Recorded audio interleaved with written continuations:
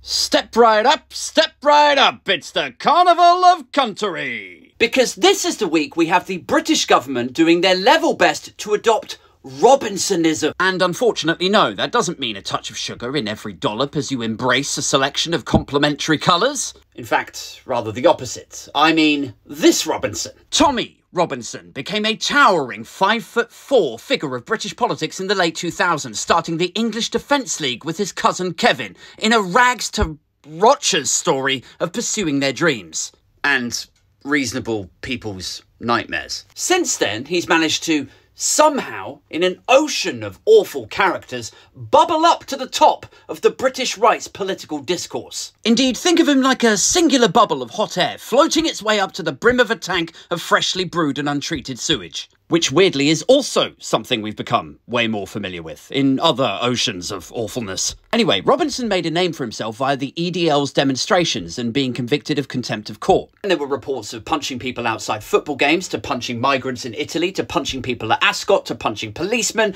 You get the idea. His is a politics that appeals to base-level, racist crayon eaters who need to be kept on toddler reins. Anyway, this week is the week we've seen the Conservative government drift further to the right. I know.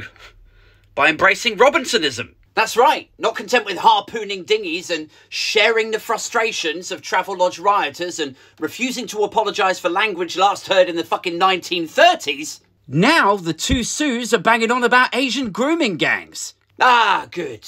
Good. It's always nice to hear the greatest hits, isn't it? Now, look, I accept there was probably some hesitancy on the part of the police and the local authorities to demonise and paint men of a South Asian origin all with the same brush for fear of looking like bloody racist police. But here is the thing with that. It's already illegal to groom kids. It's already illegal to be a racist police officer. So the answer to both of those issues is to adequately fund the institutions responsible. Give the police the money they need to attract a better quality of candidate. Give support services the cash they need to rehouse and care for the kids getting abducted. But what you absolutely can't do is slash those public services, and then when they fail, you just turn around and go, oh, who did it?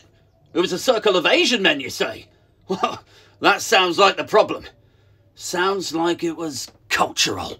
Like, if we were going to take that Tory logic and really run with it, we should be expecting a government task force any day now to get to grips with the pressing matter of Cornish nonce bastards. Oh, what's that? You didn't hear about that? Well, in 2010 and 2019, there were reports of members of the recognised Cornish minority running a ring. Yeah. And what does that say about the Cornish guys, huh? Why were they so interested in pure Saxon kids? Why couldn't they stick to their own? Why can't they integrate? I mean, it does sound like they were trying, to be fair. Oh, don't be disgusting. Anyway, so yeah, that's where we're at. The Home Secretary on British TV babbling about how the men were almost all of Pakistani origin. In spite of the fact that when you pan out, the representation actually evens out. And it turns out that, yes, although things like financial services and the comedy industry and tech struggle to embrace diversity, weirdly, when it comes to nonce burgers, they're actually a evenly represented bunch. So how about that, festival lineups? You've been beaten in the diversity game by paedophiles. Nice job. But British Muslim grooming gangs are abusing white girls. It's Muslim men, they're Muslims. Now, is it just me, or does wheeling this shit out always feel like a misfire? It's like when a shit pop star pivots into underground garage with a grime tip and you're like, who is this for? Like, anyone that's into underground grime won't be caught dead listening to this bitch. And all of her traditional fans will hate it because it's not Heart FM bubblegum pop. And in the same way, who are the Tories trying to appeal to? Like, they've been on this fifth gear Daily Express nonsense for a couple of years now, and where is the polling? Labour 11-point lead, then a 19-point lead, then a 23-point, then a 27-point lead. So what kind of lunatic Tory strategist goes, yeah, you know the hard right culture war racist stuff that we've been doing that's resulted in an 80-seat majority tanking to a consistent 20-point lead for Labour? We should do more of that. People with brains are like, you really think that's the way to go? Really? You're really proud of that shit? Absolutely. We've performed brilliantly with all of this nonsense. Right. Yeah. Okay. So you'll put Conservative MP back in your Twitter profile, yeah? You won't send out green leaflets or try to be ambiguous about which political party you're associated with. You'll say it loud and proud, yeah? I represent the Conservative Party, will you? Yeah? Well, no.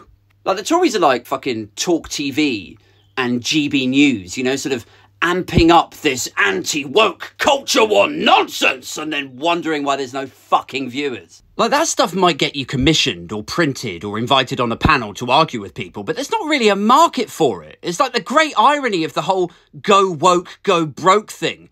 GB News lost £30 million last year. They're fighting over scraps. Like, it might be all you ever read about on the front pages of the tabloids, but nationally, very few people bang on about asylum seekers. Nobody is on board for Rwanda, both figuratively and literally. So actually what this all tells us is that this is a Conservative Party who know they're fucked, but who desperately crave the approval of tabloids and the very base levels of the political right. But those tabloids don't reflect the attitudes of the general public, because if they did, you'd be seeing a poll lead from them endlessly obsessing over trans rights and yapping about small boats.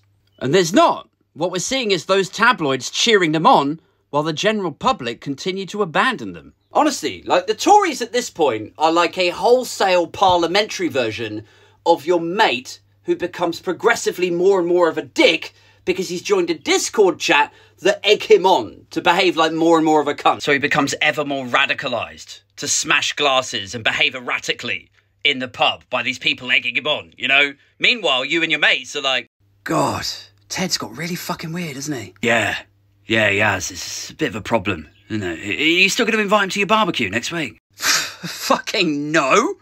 Why, is he still coming to your wedding? What, so he can drop a few racial slurs and shit in the ashtrays there? I think not. Anyway, love to stay and rant, I really would, but I've got to go. Yes, I've got a hell of a car journey today. I've got to go and pick up your dad from Cornwall. That is.